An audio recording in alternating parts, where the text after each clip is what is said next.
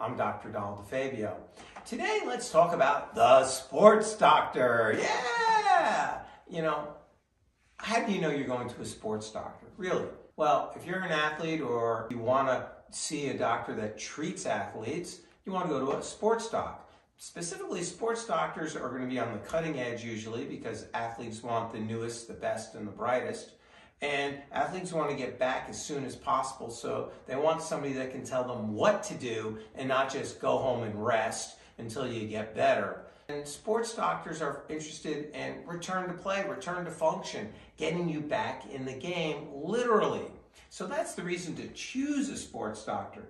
But how do you know if a doctor is a sports doctor? 3 questions. That's it. That's all you got to know. Number 1, do they have training as a sports physician? Do they have postgraduate training, shows they are certified at one level or another as a sports physician? Number 1. Anybody can say they're a sports doc and they treat athletes, but do they have training? So that's the first question. The second question is, what athletes do you work with? Do you work with any teams?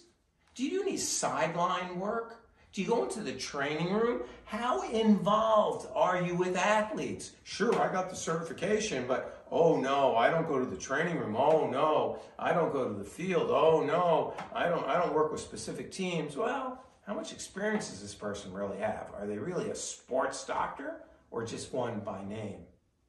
And lastly, how much interest do they have in sport as a fan versus sport as a doctor? Because there's a big difference.